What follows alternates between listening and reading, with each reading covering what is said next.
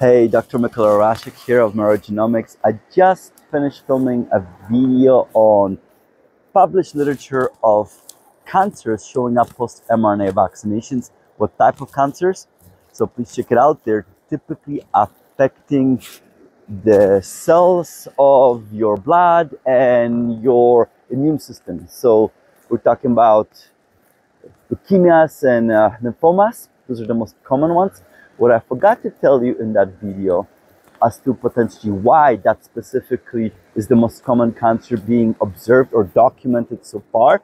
And historically, basically, what we know is that gene therapies, which remember, of course, mRNA vaccination is a form of gene therapy.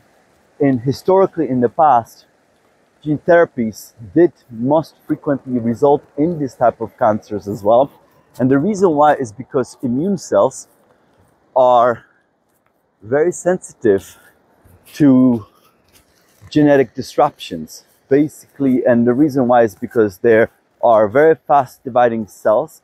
And therefore, if you're going to recognize how genetic manipulation could be affecting any specific type of cells, the ones that are producing your bone marrow, which are responsible for producing your blood and your immune cells, amongst others, or in say, for example, spleen, those are going to be the most sensitive because of the fact that they are really sensitive to how genes are being used, as well as because they're so fast dividing.